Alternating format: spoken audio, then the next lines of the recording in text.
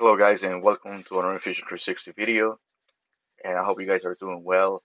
So in this video I'm going to show you how to program a part like this as a cutout, and also it has chamfers on the inside, as you can see here. Let me put it on top of you. All right. Okay, so let's get to it. Let me um, let me right click and delete setup. So I'm going to start from scratch. Okay. So I'm going to create a new setup, and my z-axis is going to be this top face. My y-axis is going to be this edge, and I have stock box point selected, and my box point is going to be right here. And I'm going to flip the y-axis arrow by clicking on it, or I can just click on this box right here where it says flip y-axis. Okay, and this is where my WCS is going to be. Okay, this is for home Mac and Wiki CNC machines.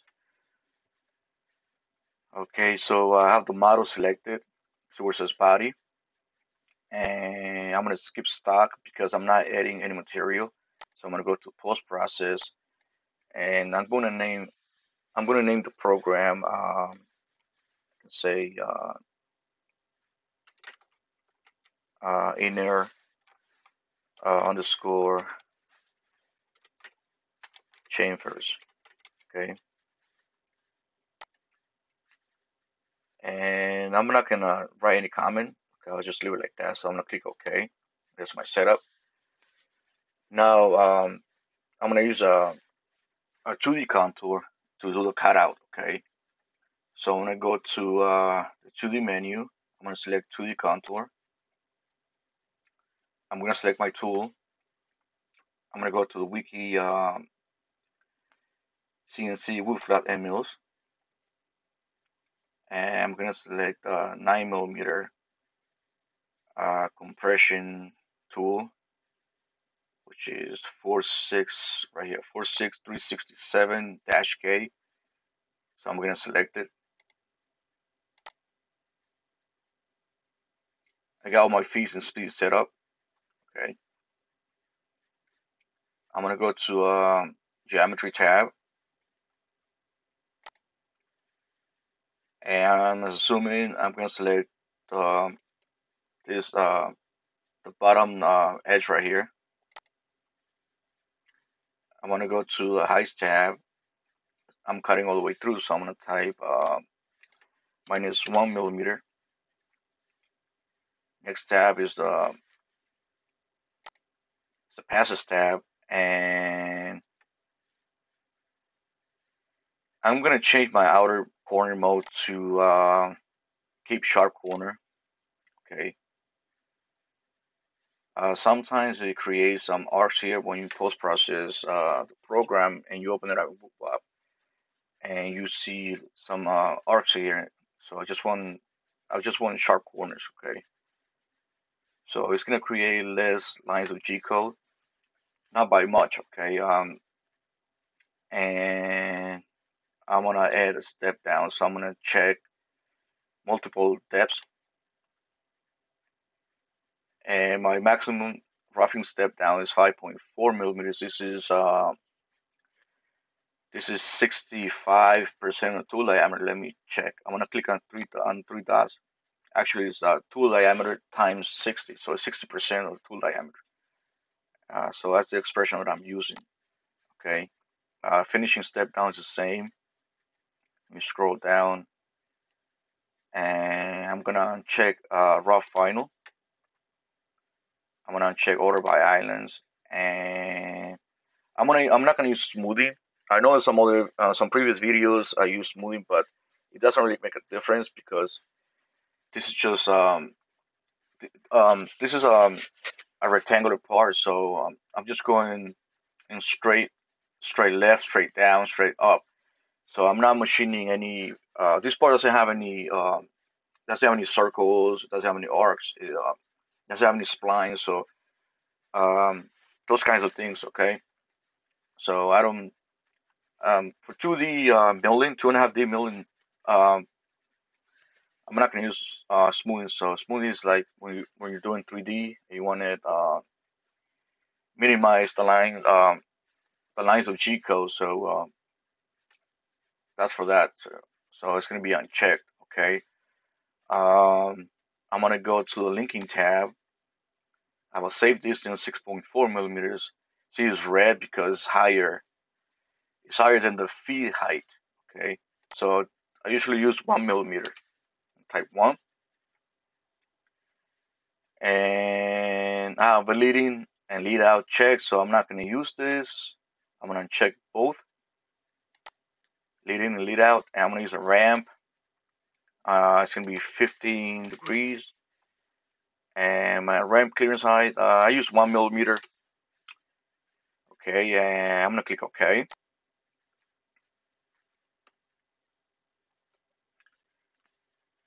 Okay, so let me right click. This is not a toolpath that I want, so I'm gonna click edit. I want to go to linking tab and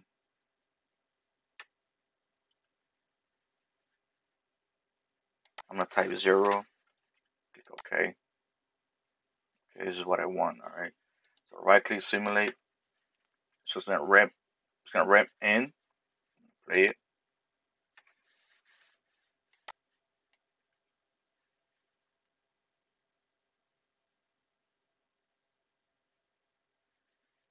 And there's a cutout. Okay. Next, I'm gonna use a 90-degree V bit to do the chamfers. Okay. But you saw in the simulation, the two paths was a little different. It was doing a ramp in and ramp out because I was getting these clean edges. I don't want to see this big radius. I'll show you what I mean. So let me right click and duplicate this two path. Okay, I'm gonna select the second one. Right click, edit. I'm gonna go to tool. I'm gonna go to a wiki chamfer engraving. I'm gonna select this guy right here. And on the geometry, I'm gonna click on the X. Actually, no. Uh, I'm gonna reselect it. Okay, sorry about that. And on the height tab, I'm gonna go to the bottom height. I'm gonna type 0. And under passes tab, I'm gonna I'm gonna uncheck chamfer. I'm not using that. On the linking tab, I'm gonna uncheck ramp. I'm gonna click OK. Let me right click simulate this toolpath. Let me simulate the setup. So right click, simulate. There's a 2D contour. It's gonna do the cutout. It's just gonna do the chamfer with a 90-degree bit. Okay. You see it's leaving this big radius on each corner. You see that? So I don't want that. So I want this. I don't want to see this big radius on in every single corner. See that? So 2D contour is not it's not the machining operation that you're going to use for this. So I want to show which one it is. Okay. So let me exit. So it's under the 2D menu actually. So and that operation is going to be trace. See that it says machines along contours with varying z values and with or without left and right side compensation. Okay, so I'm gonna use this trace. All right. So what I can do is I'm gonna select the second 2D contour, the 90-degree pivot. I'm gonna right click and I'm gonna go down to create the wrap operation, 2D milling. I want to go down to where are you? Trace right here. Okay. And I'm gonna go to geometry. I'm gonna click on the X. Okay. So I'm gonna select this. I'm gonna have to select um, these lines right here. So I'm gonna hold down, actually all four lines. Okay. So I'm gonna hold down Control. I'm gonna select this edge. Oops. Actually, Alt. Sorry about that. Alt. I'm gonna hold down Alt. Select that line. This one. I'm gonna rotate the model. Select this one. This one. I'm gonna rotate the model. I'm still holding Alt. Okay. And I'm gonna select this line. This line. I'm gonna rotate the model. I'm gonna select this one. Rotate the model. I'm gonna select that one. And I'm gonna go to passes. I'm gonna skip height tab, and I'm gonna check multiple depths. And I'm not gonna make any changes here, so I'm gonna go to linking tab, and let me click OK. There's a toolpath. Okay, so I'm gonna select the trace.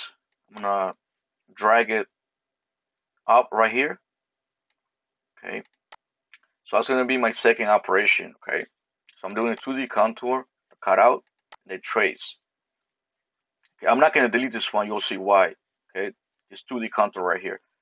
So let me select 2D contour, the first one, and I'm gonna hold down Shift and select Trace. I'm gonna right click. I'm gonna simulate.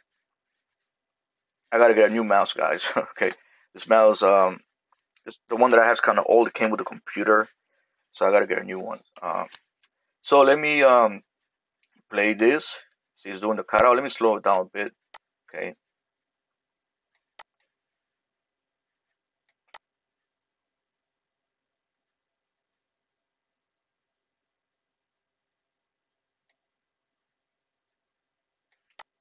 I'm gonna slow it down. Do a tool change. Okay, there's the 90-degree pivot. It's gonna ramp here. See, it's ramping out, ramping in. See, I'm not having those big radiuses. See what it's doing? Ramping in, ramping out. That is great. Okay, so you see, it's leaving some material here. Okay, so I want to clean that up. Okay, let me zoom in. See right here.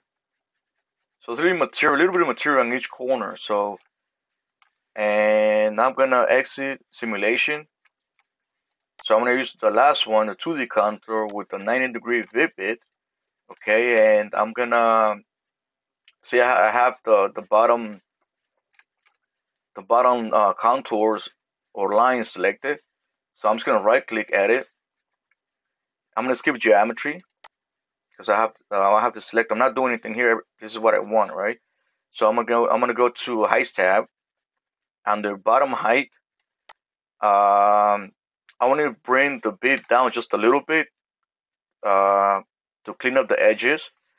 So I'm gonna go down half a millimeter, maybe a little less. I'm gonna type minus zero point 0.3. I'm gonna click OK,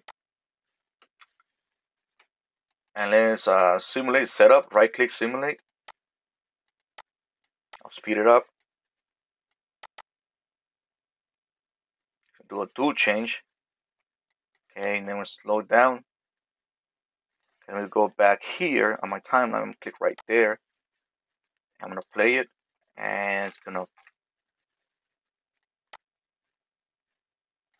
see it's plunging down. Okay,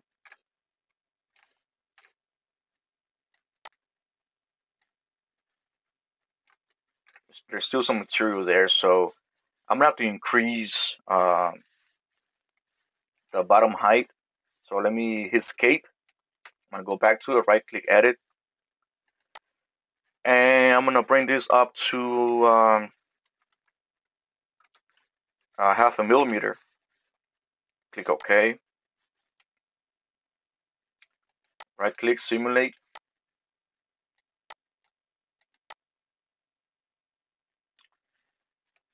Okay, and there you have it. See, See, it's cleaning this up right here. Okay. I'm gonna put it on top of you so you can see that better. Okay. And I'm gonna turn off the tool. I'm gonna check on this box.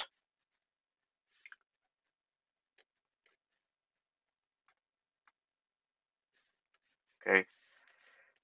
Just in case if there's some material here after you machine apart like this, you have to bring the bit down just a little bit more. Okay. You're still gonna maintain the 90-degree chamfer. Okay. So your chamfers are not gonna get messed up. Okay. See that? So let me turn the tool back on. I'm gonna hit escape to exit. I'm gonna post process this program. Okay. I'm gonna open it up in WhoopWap 5.0 and WhoopWap 8.0. Okay. So let me right click, post process.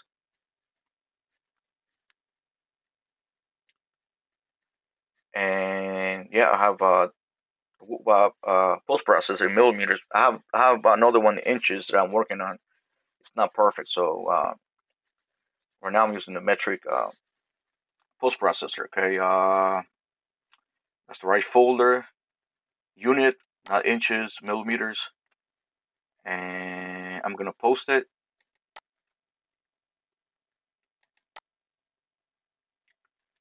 Okay, NC code successfully posted. Let me go to WhoopWap 5.0 first. File, open, and go to Fusion 360 to WhoopWap CNC programs, tutorials folder. And there it is. Look at that. Looks nice. See these lines right here? Okay, that's the trace toolpath. So it's doing the cutout, right? And next gonna do a tool change, and next gonna do a trace. Okay. So it's feed 7 meters per minute, 18,000 RPM. So I have 4 routing macros for trace. Okay. And the last macro is gonna be the cleaning toolpath. Okay. That's the same 90-degree vip bit, and there it is. Okay. Now let me go to WhoopWap 8.0, and I'm going to open this program here. File, open, same folders. Uh, okay, where's that program? Okay, I think I'm in the right drive. Uh,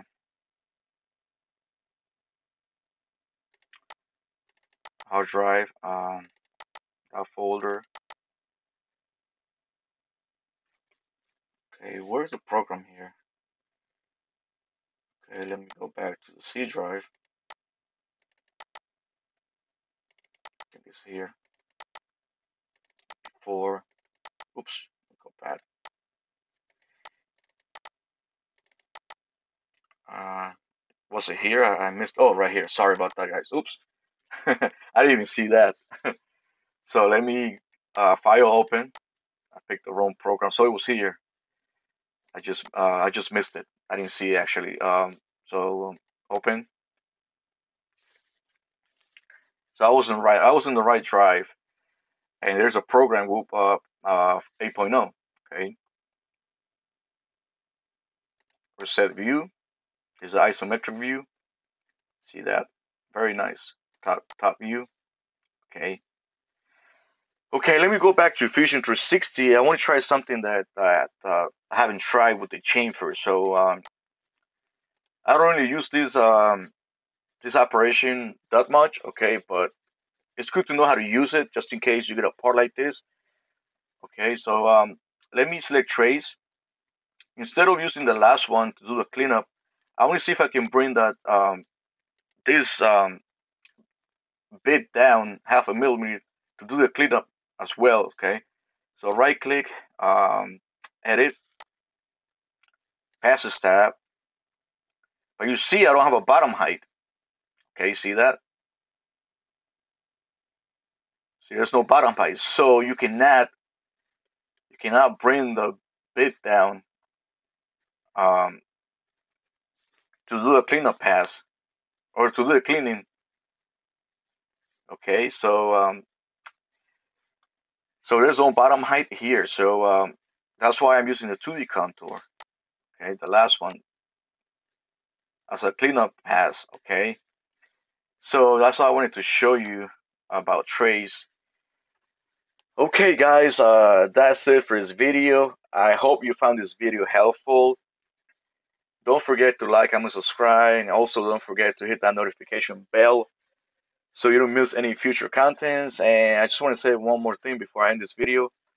Uh, I'm really thankful for having a little over 200 subscribers. So I never thought I was gonna get this many subscribers, especially for this channel that's really small and it's only being targeted to certain audience. Um, People using home Mac and Wiki, Sing Sing Shin, and Whoop and want to use Fusion 360 or are using Fusion 360. Okay, so I'm really thankful. All right, guys, for subscribing to the channel.